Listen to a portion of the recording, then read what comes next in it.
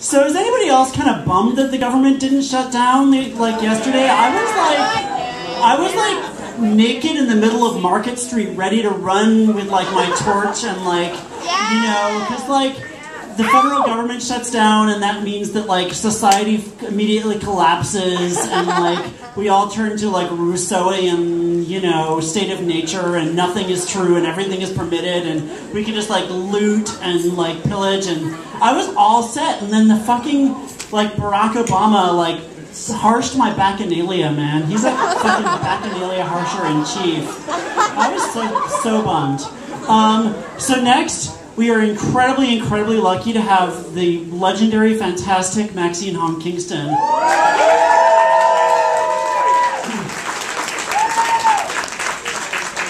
I'm like totally in awe that she's here, and she's like one of my heroes. I read her novel, her book Chinamen, when I was 18, and it had this huge impact on me. My head was on fire for like a week afterwards, literally. And like, you know, she's totally one of my literary heroes, like from way back.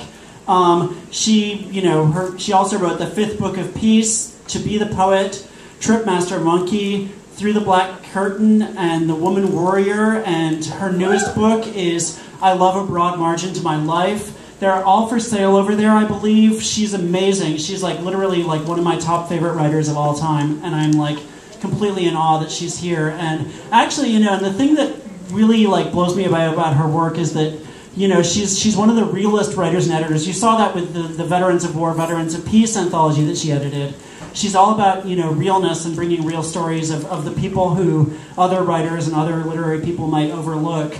You know, she's all about bringing their stories to us, and that's something that I really think is important. And, you know, back in the 80s, it was kind of, she was doing these super real stories of, like, women and immigrants and people who had been overlooked. And at the same time, to kind of make ends meet, to pay for that, she was doing these, like, she was ghostwriting these autobiographies of corporate mascots. And, like, that was the time when, like, the 80s, you probably remember, that was the time when every corporate mascot was, like, huge, and, like, these like cartoony weird figures were like everywhere, like Ronald McDonald and the Burger King and everything, and they all had to have these autobiographies, and like, you know, the fashion was for them to be really decadent and weird and fucked up and kind of like, you know, as Kathy Acker-ish as they could possibly make them. So like, for example, the Stop and Shop chicken had this whole like book about being addicted to growth hormones and like synthetic feathers, and like, you know, it was just like this crazy trend. And, you know, so Maxine Kingston, who in her own writing was trying to really keep it real, was having to come up with these weird stories of, like, for example, the Betty Crocker ostrich, who, you know, allegedly was, like, having these weird cake orgies where the Betty Crocker ostrich would be, like, rolling around in, like, a giant swimming pool full of hallucinogenic chocolate cake. And, like, you know, and meanwhile, Maxine Kingston for herself is writing about immigrants opening a bakery, and like the cakes were like bleeding over into each other, and she was trying to keep the cakes separate in her own mind and visualize them separately. And it was like a cake collision, and she was having a harder and harder time separating these two forms of writing that she was doing, and it was, you know, it finally came to a head. She was working on the autobiography of Mrs. Lemonfinger. I don't know if you even remember Mrs. Lemonfinger, the detergent woman who would come to you and be like, bing, it's clean. And, you know, that was Mrs. Lemonfinger, and, like, of course, like, they were like, no, it has to be more transgressive, it has to be more scary, and, like, you know, and also non-linear. We wanted to, like, start with her being born and then go backwards and then forwards, and, like, they wanted to be really avant-garde because that was the fashion with these corporate tell-all autobiographies. And so, you know, and they wanted it to be all about her washing dishes in human blood, basically, Mrs. Lemonfinger. And, you know, because that was how they made her edgy and interesting.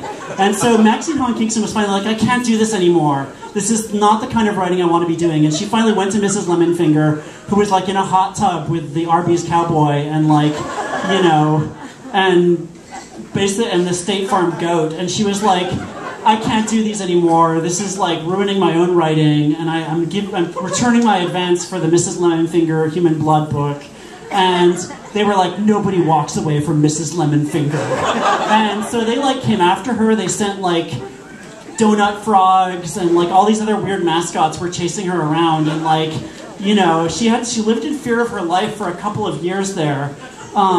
You know, ambiguously ethnic pastry men would sort of burst out and like be ambiguously ethnic in her face, and it was kind of scary, and like, I don't know, and so she finally like had to construct like cunning traps for them out of like pure narrative realness, and like the more artifice they tried to use in their like corporate mascothood to escape from these traps, the more that they were trapped and the deeper that they would get. And finally, like, in order to be released from these traps that she had created out of narrative, like, you know, reality, they gave her own university. They were like, if you let us go, we'll just give you your own university, and they did. And so she didn't have to worry about money anymore, and she actually has her own entire university, which is awesome. And she like teaches all the classes, and like, you know, she like gives you a bunch of credits at the start and then takes them away, and when you finally have no credits left, you've graduated. And it's awesome. So if you're really nice to her, maybe she'll let you enroll. Please welcome my total hero, Maxine Kingston.